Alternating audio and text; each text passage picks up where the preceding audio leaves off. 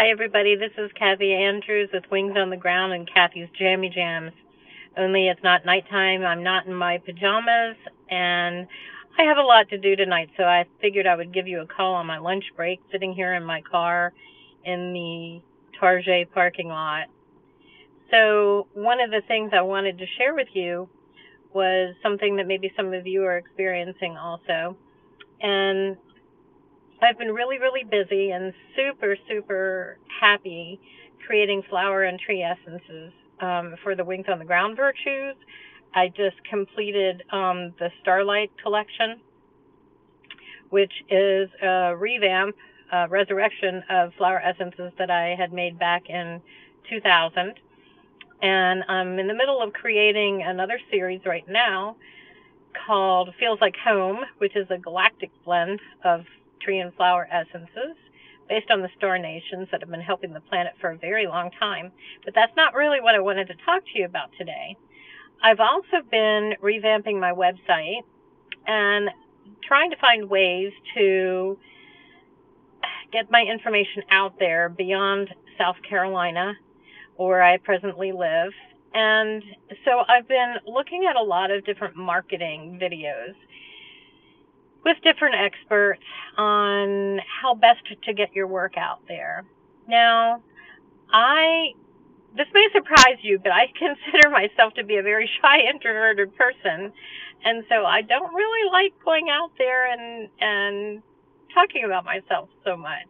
I feel like my services and my products speak for themselves, and I would love for it to be organic and have just word of mouth, get the information out there to people, but that's not really the way to do things nowadays with all this technology available. So I've been watching these videos by experts in their field, marketing experts, and one person says it's best to create a niche for yourself.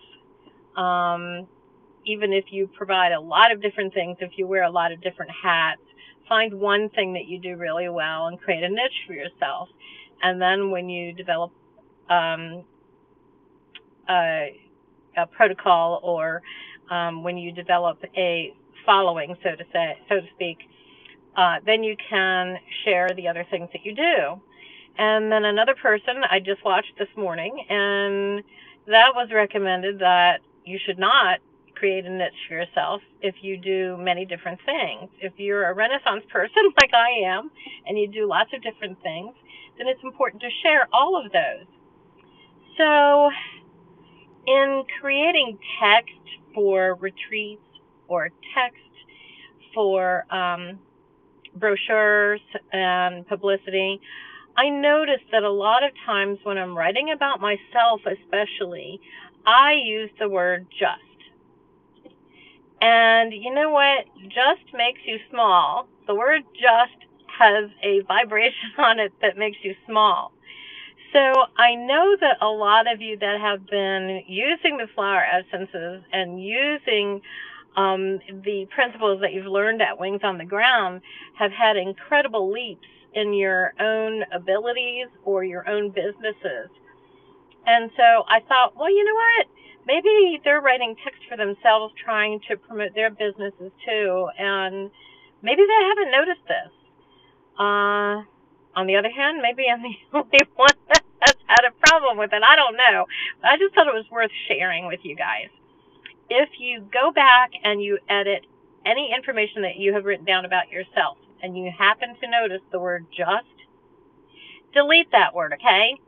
Because you are not just anything. You are not just you. You are you.